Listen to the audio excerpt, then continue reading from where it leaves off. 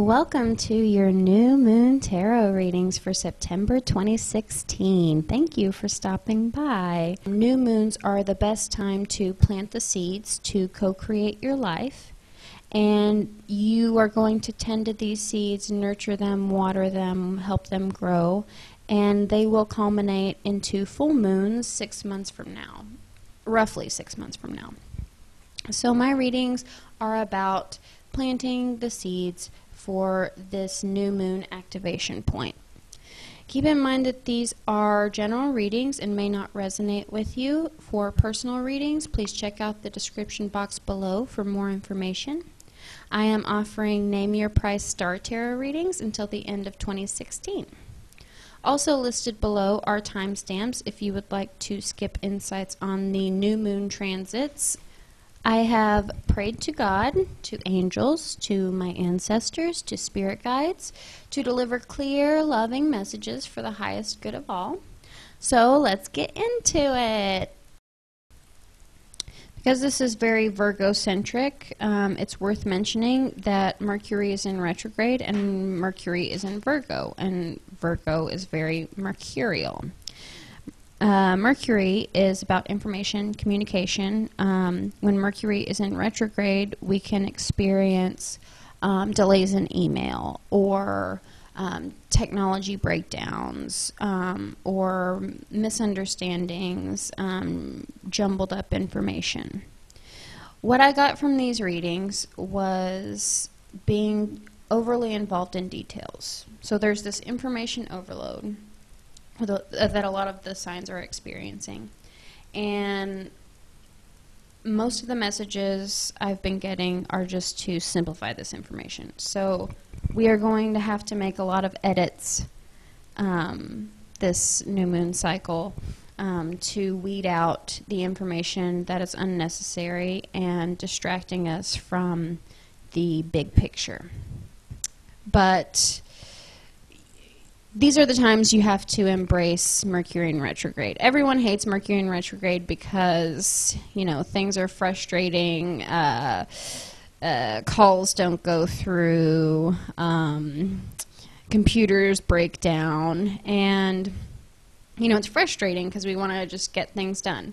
But I think there's a purpose. I think to embrace Mercury in retrograde is to look at these breakdowns and look at them as happy accidents. So maybe you're communicating with someone via email and things get heated or something, and you you know, write this long reply. Oh, what would be even better is comments, because a lot of people fight in like social media comments. So let's use this as an example. You're having a fight on Facebook about some sort of political thing.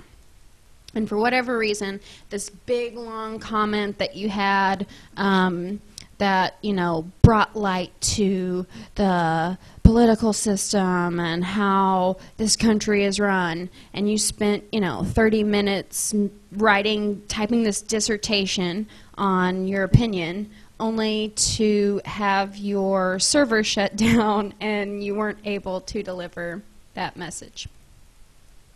So this can be really frustrating. This is the effects of Mercury in retrograde.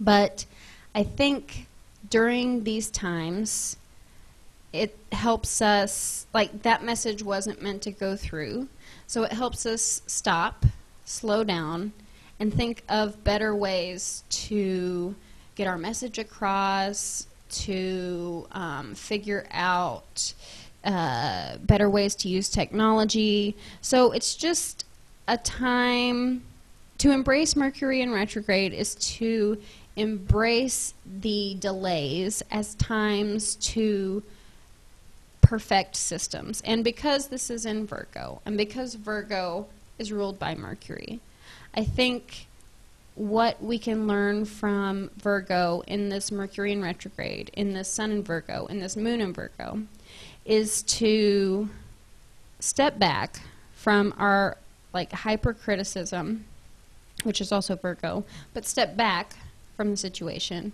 and reevaluate how we go about things. So don't get frustrated with Mercury in retrograde. I mean, it is frustrating, but one way to curb that frustration is to embrace it for the opportunity to make it better.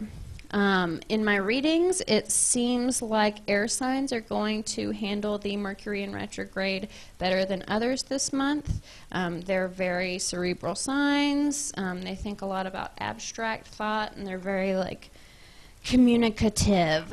So that is my Mercury in retrograde. Another planetary influence that has been activated during this new moon is the Pisces-Saturn square. And mutable signs are going to struggle with these energies. I'm sorry. Mercury in retrograde, the air signs are Libra, Gemini, and Aquarius. And those are the signs that are going to handle Mercury in retrograde the best. But for the Pisces-Saturn square, mutable signs, which are Gemini, Virgo, Sagittarius, and Pisces, they're going to struggle with Pisces and Saturn square the most. And what this square is doing is it's challenging our fact versus fiction. You have cold hard facts, hypercriticism, this is Saturn, overanalyzing, information overload, skepticism, and stubborn, like fixated on stubborn data. And that's Saturn. Saturn is the hard lesson planet. And mixed with Mercury in retrograde and this information overload, you know, too detail-oriented type of energy, some of you might be feeling this very strongly. For others, it's the cold hard facts versus delusion, living in a fantasy, over-imagination, detached from reality. So that's going to be on the Pisces end. It's going to be more dreamy. It's going to be more detached from reality, not living, not seeing what's really there, like believable lies. So I think this Pisces-Saturn square is going, how we can use this, it's going to cause a lot of fights. It's going to cause a lot of fights, in the workplace. It's going to cause a lot of fights in families, in like multi-generational situations. And I feel like it's going to be, you know, a lot over what we usually fight about with different generations, which is religion and politics. And since if you live in the U.S., since we're in an election cycle, you know, things get more heated and divisive. So this Pisces-Saturn square is going to challenge all of us to piece together what is real and see what areas we need to suspend our disbelief and kind of be more idealistic about, because sometimes when we are too fixated on data, we're not seeing the big picture, like the Mercury in retrograde situation.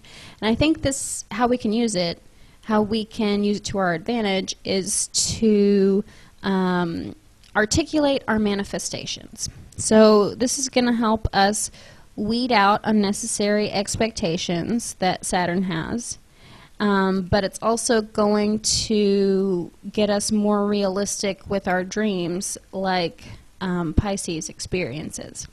So we're going to articulate what we want in life based on this push and pull of facts and fantasy.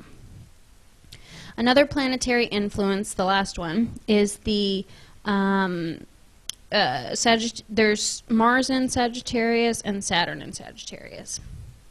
And during my tarot readings, all of the mammal animal cards, except for Leo, the lion, got the devil.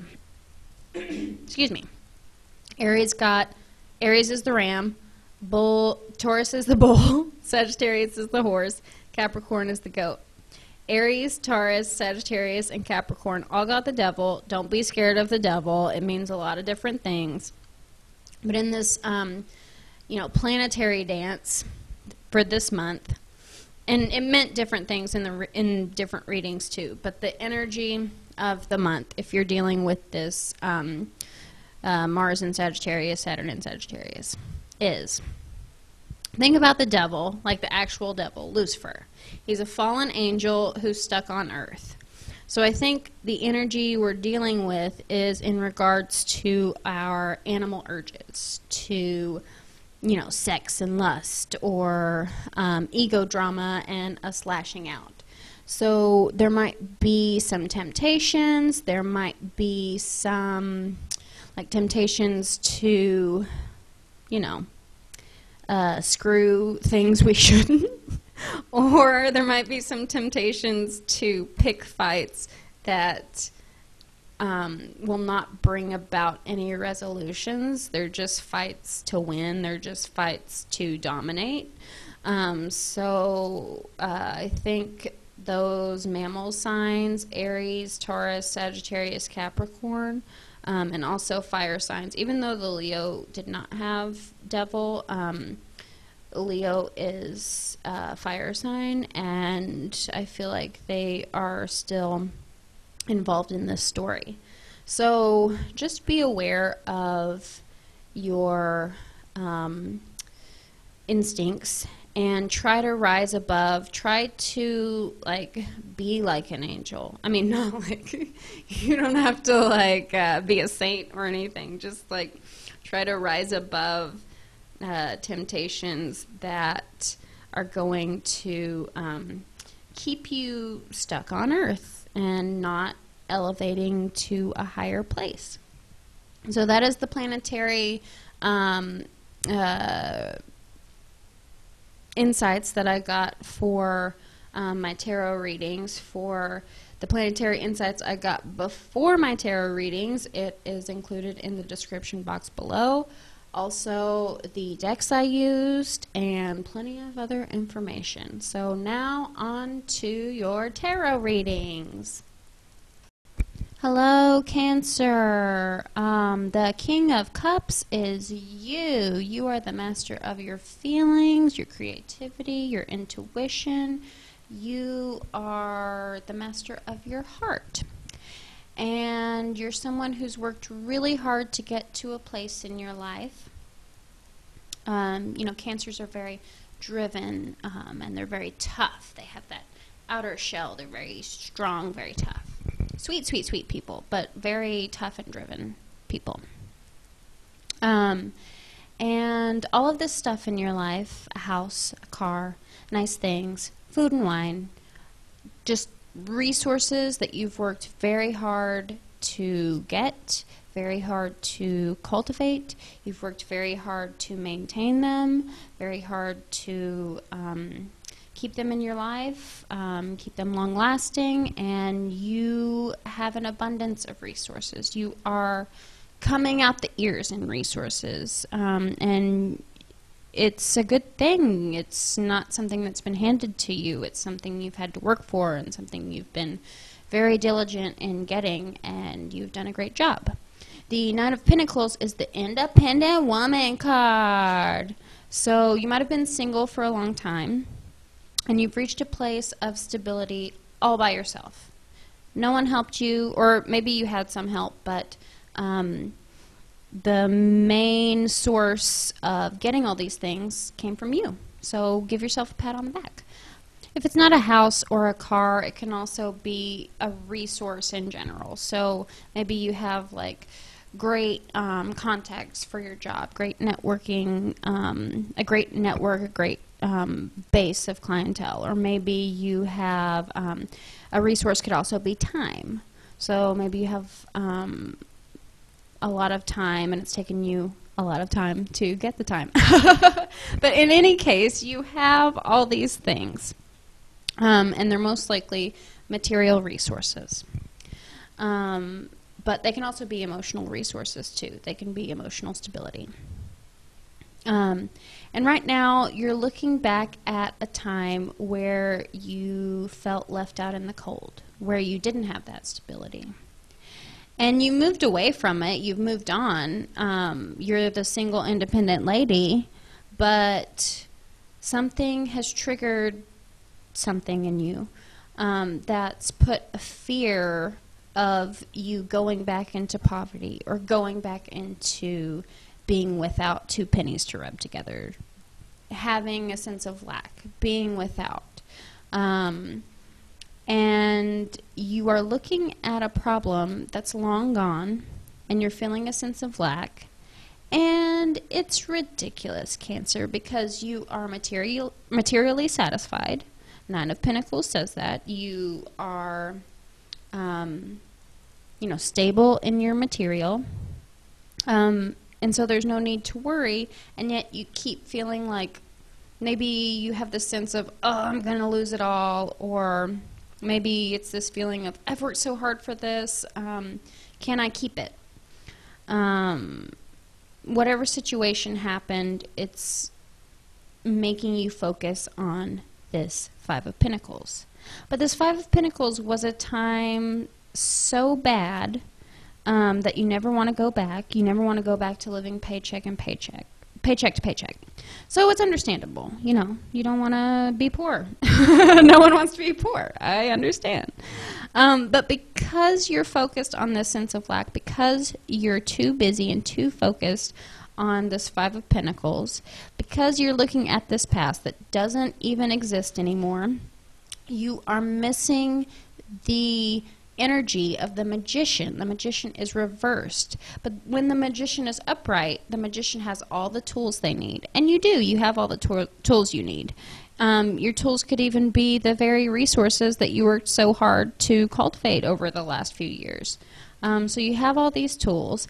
And the magician works with the magic within himself and with his tools. So he has the tools, he has the magic within himself, and he works with the magic of the universe. He works with fate, with coincidence, with being in the right place at the right time. And you're not seeing all the magical things that are already in your life because you are focused on the lack.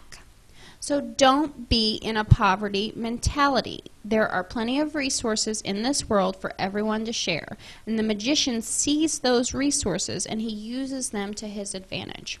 So one of the things you can ask yourself is, what resources do you have right now? Maybe it's time to take a moment of hard look at gratitude and think about, the 9 of Pentacles. What all do you have in your life? And make a list of all the things you're grateful for and all the things you've worked for.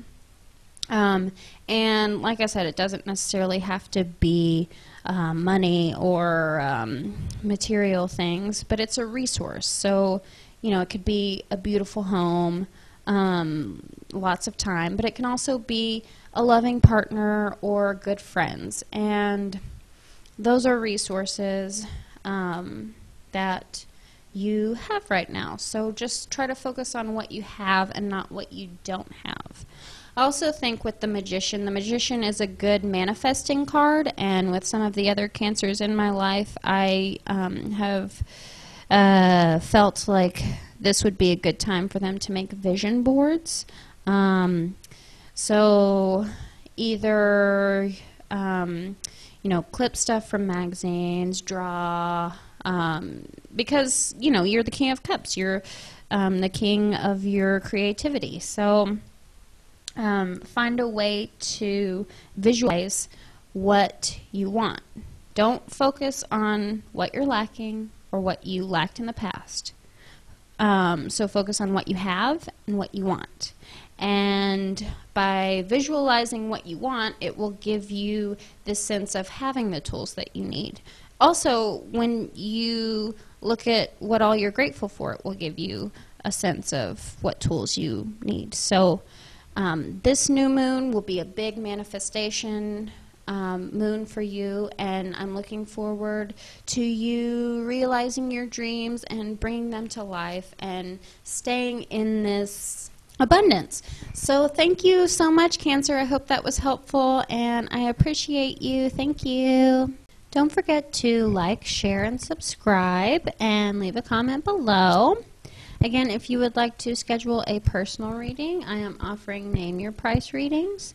So please follow the instructions in the description box below. Thank you for watching. I appreciate you. See you next new moon.